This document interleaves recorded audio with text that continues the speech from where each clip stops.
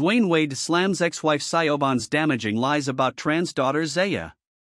Dwyane Wade is exposing his ex-wife's damaging lies after she accused him of profiting off their transgender daughter, Zaya.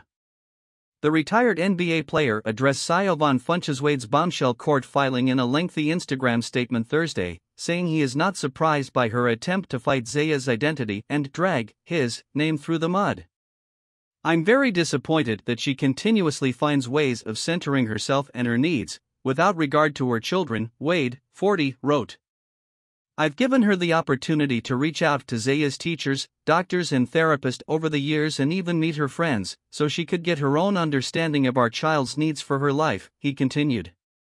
"She won't do it," the former Miami Heat player alleged, calling Funches Wade, 41, an absent parent who claims to be a good Christian mother but has not attended a single recital, graduation, school dance, playdate, practice, parent-teacher conference, etc.